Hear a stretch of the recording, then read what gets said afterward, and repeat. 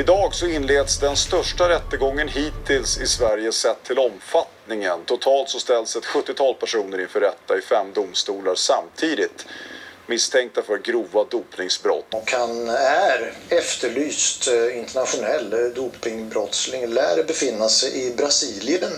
Linda, om vi är korrekt underrättade. Ja, den här 42-årige muskelbyggaren från Göteborg, han dömdes i mars i fjol i hovrätten misstänkt för bland annat grovt dopningsbrott. Då. Han fick 2 år och 9 månaders fängelse för det här. Och ska nu befinna sig i Brasilien. Och det här för att hur säkra är de uppgifterna, vet du? De är rätt säkra för att han tävlar tydligen fortfarande i bodybuilding.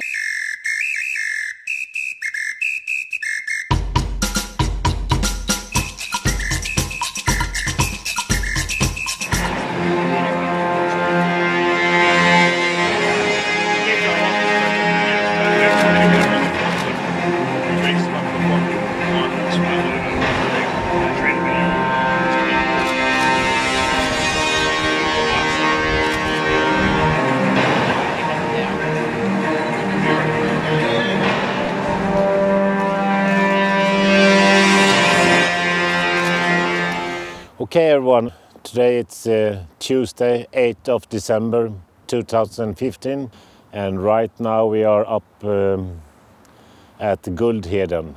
400 meters from here I was born and I lived the 3 first years.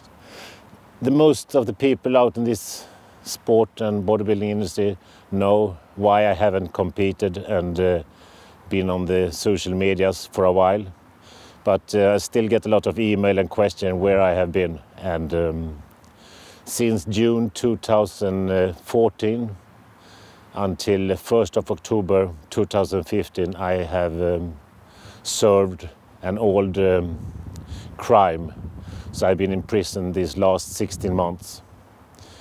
The crime is since 2009 and it was about steroid selling here in Sweden.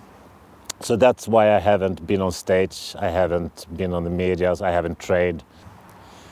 I've been out exactly 10 weeks now. Vakten? God dag, vi ska hämta Martin Kjellstrom. Han kommer alldeles strax, får ni vänta utanför. Okay. Tack.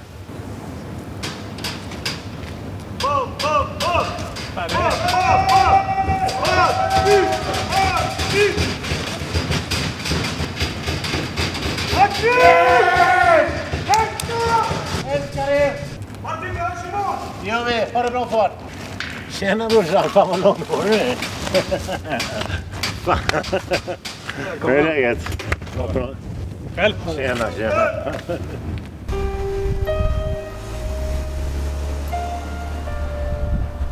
Det är jobbigt nu. Ja, jag är glad men det är jobbigt. Älskling. Jag saknar så mycket.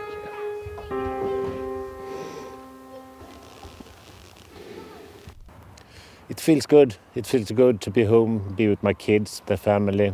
How is prison? Yes, of course it's not a funny place to be in, and but you have to choose. Otherwise you do it and remember the good things, or you just get depressed and say that it's a shit place. I try to remember everything that was fun. We had actually some fun in there, so it was good for me.